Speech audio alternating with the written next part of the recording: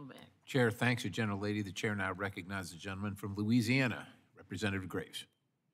Thank you, Mr. Chairman. Administrator, thank you for being here. I want to make note, Mr. Chairman, we've discussed Hurricane Helene and Hurricane Milton. We have not discussed Hurricane Francine. Administrator, I want to thank you for coming down to Louisiana for that, but I want to tell you why we're not talking about that today. We're not talking about that today because the citizens of Lafourche and Terrebonne Parish, where that hurricane made landfall, imposed both a sales tax and a property tax on themselves, have invested nearly $1 billion in building hurricane protection.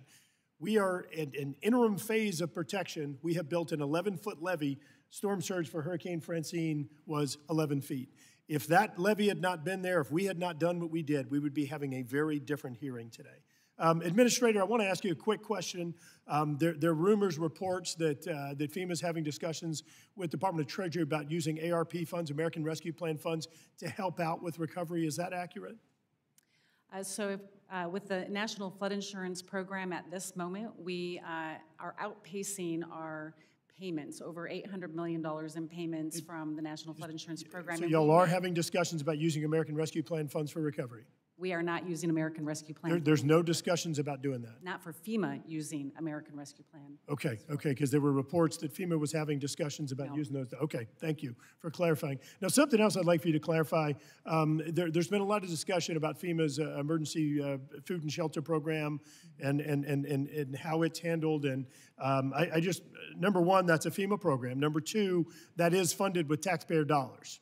And so whenever folks say that, well, no, you got to understand it's a different program, these are all taxpayer dollars. And what you do is you triage or you prioritize what is needed, what's most important, and that's where we need to focus. I mean, do you agree with that? The Shelter and Services Program is a program that was directed by Congress for FEMA to administer. Yes. Right, and so these are all federal taxpayer dollars, and so if we need taxpayer dollars in a higher priority area, it would make sense to take funds from a lower priority area.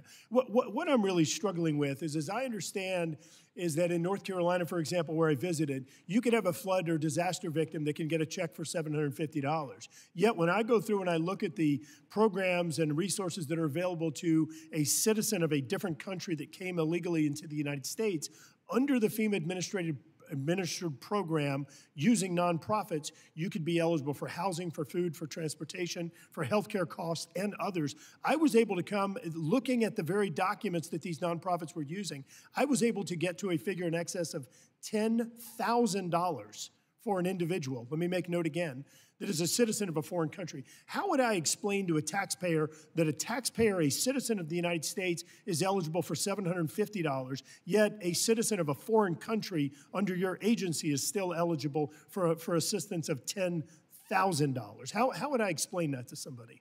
Congressman, the resources that are available to people impacted by disasters are a variety of resources, and that $750 payment is just to cover those immediate needs. They are eligible for $42,500 in fiscal year 24 for housing assistance and $42,500 for other needs assistance. Those are the programs that are available to people that were impacted by disasters. So it's very clear that today, and I just visited North Carolina just a few weeks ago, it's very clear to me that there are folks that are in need right now. The disparity that exists in that a citizen of a foreign country that broke the law and came here illegally is they can get a plane ticket paid for, they can get a hotel room paid for, I think 200 and something bucks a night, if I remember right, in some of the areas of maybe around Midland, Texas, somewhere around there.